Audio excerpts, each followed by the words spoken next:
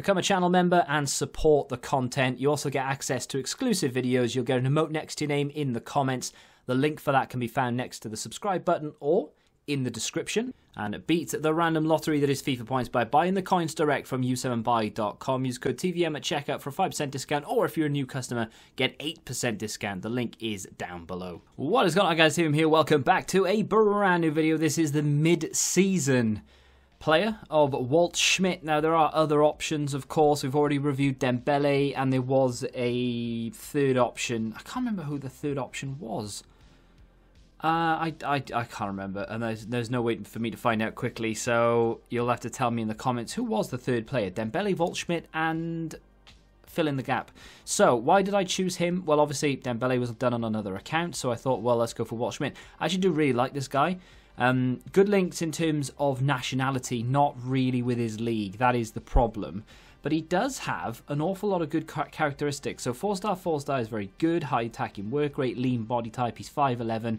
He fits the game relatively well in that sense. 91 acceleration is good. It is let down a little bit by the 83 sprint speed, unfortunately. We've got 90 long shots, 89 shot power, 86 finishing, and 88 positioning, which for an 85 rated card is not bad at all. 89 short passing, 88 vision. If you decide to play him as a cam, you've got most of what you need. I would say long passing could be a little bit better, but for the most part, at least, that's not a bad place to start, is it? 89 short passing. And then his dribbling, for the most part, it's mid-80s. Agility is 90, balance then 86, 83 for reactions, ball control, 84 dribbling, so in and around the mid-80s. And then composure, unfortunately, is just about touching 80. So that might let him down here or there, but we'll talk about that when we get to the gameplay. 90 stamina. I've put a hawk on him. Why? Don't really know. I was using him as a striker in a two-striker formation with Caputo. The review for that, by the way, already on the channel. Go check it out. If you've already seen it, I do apologize, but sometimes this happens. A lot of the clips that you've seen, you will probably end up seeing again, but it'll be from the Waldschmidt perspective. Now, the reason that's happened is because A, they were reviewed together, and B, I was actually meant to do a David Alaba review because they just got their upgrades for the Road to the Final cards, but there were a few problems with it and I had to delay it. So rather than Waldschmidt coming tomorrow and me having the chance to play a few more games to get some different clips, unfortunately, I've had to do it this way around, so you will end up watching essentially a double video, kind of. Not really, but at the same time, yeah, you will. There will be some random clips in here that you didn't see in the Caputo review, but for the most part, it'll be roughly the same. But that's not a bad thing, because we can have a look at it now from the Waldschmidt perspective, and we can go through what I liked and what I didn't like, and whether I actually think Waldschmidt can compete with Caputo, despite the fact that he's 2 ratings lower, and he was, I suppose, just created for the sake of it. Caputo, at least you'd like to think so anyway, there was a little bit of thought that's gone into it, because they have to think about what happens if he gets an upgrade. They have to think about what the 87 rated card is going to be like. And then, of course, with Waldschmidt, it's just a case of we need mid-season players. Let's just bang anyone in there. This guy in front of goal, left foot, right foot, doesn't really make a difference. He's actually quite good.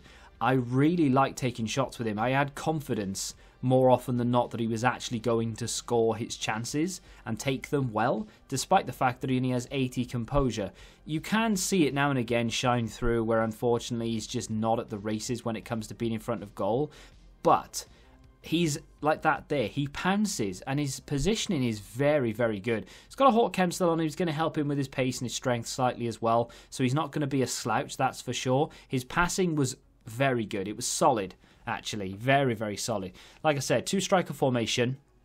Trying this whole 5 at the back when you're defending, 3 at the back when you're attacking sort of thing works relatively well, I guess. At least it does in friendlies, as well as my new passing technique. I will do a video on that sooner rather than later. I've let this clip run because just after Caputo scores, my opponent is trying to draw me out a little bit so that he can get a chance. Plays a very bad ball to Caputo, into Waldschmidt, back it goes, a little bit of 1-2-age, positioning on him there. Ronaldo knocks it to him, and it's a good finish on the stronger foot. He is left-footed. Remember that. I didn't know for the first game. Kept taking shots wherever it was. I just kept thinking, oh, he's bound to be right-footed. I automatically assume every player is right-footed. So the first game I played, I forgot to look what foot he was, and I kept taking every single shot with his right foot. Right there, straight down the middle. I say straight down the middle. It's sort of near post, but you know what I mean. Straight down as a line, and that the goalkeeper's got no chance. Why? Because he's got 86 finishing with 89 shot power, and of course we've boosted that with the Hawk Chem style. He has a lot more than that now, and he's capable of scoring some really nice goals. I had confidence with him in front of goal. I had confidence playing the ball into him, because with the Hawk he's got over 90s for acceleration and sprint speed. Just thought I'd show you this. He didn't take the free kick, but Zinedine Zidane did. These co-op, by the way, that I played, they were so boring. They would go to the halfway line, like literally ping-pong passing it to about the halfway line or just above. Then they would turn around, launch it back to the goalkeeper, and then do it again. I really don't understand why people play the game that way. Great finish on his left there. Good ball in. From, I think it was Zidane in the end. Nice little pass through, but the positioning and the passing, there's nothing really wrong with this card. You've got a bit of a dilemma to make. If you've not made the decision already, if you are thinking, well, I'm there or thereabouts at the mid-season, or I'm about to hit mid-season or whatever, then yeah, you have a decision. Do you go for Dembele? Do you go for Waldschmidt? Do you go for the secret third option that I can't remember? I suppose it depends on what you want. I don't think this card is going to be good enough to go into your main team, and if it is, you've either not been playing the game or you've been gambling, essentially. I wouldn't say playing it wrong, but you've been gambling. Waldschmidt with another great goal, this time on his right foot, and bang, there we are with my verdict. I have not said whether it's worth unlocking or not, because most people will make it to the mid-season regardless of whether they're trying or not. You have like 40-odd days to do it in total, so I would imagine you'd end up doing it. I like him. I really do. I like these type of cards, you know. They're sort of middle ground. They're not going to break into your first team, not by any stretch of the imagination. They're not really good enough to be playing with in champs necessarily. I mean, they are, but they're not if you're trying to actually gain an advantage. But they're fun to use because you go into a game, your opponent, like, he doesn't know what to expect. He hasn't got a clue what to expect because they don't know how Waldschmidt plays. Unless you're a Benfica fan or a fan of a club that he's ever played for before, you know nothing about this guy. So, like, I didn't know what foot he was. So your opponent is probably not going to know what foot he is either. You can turn them inside out because they don't know which position to cover. If I'm facing Iron Robin, I know he can only use his left foot. I know to see him onto his right.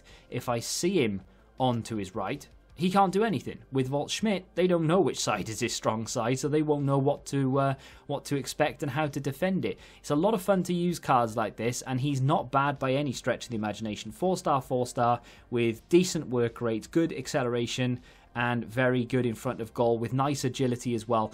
If I were you, and you're not looking for a box-to-box midfielder, I would pick up Waldschmidt and have a little bit of fun with him. Very, very good card considering he's essentially free and he's only 85 rated.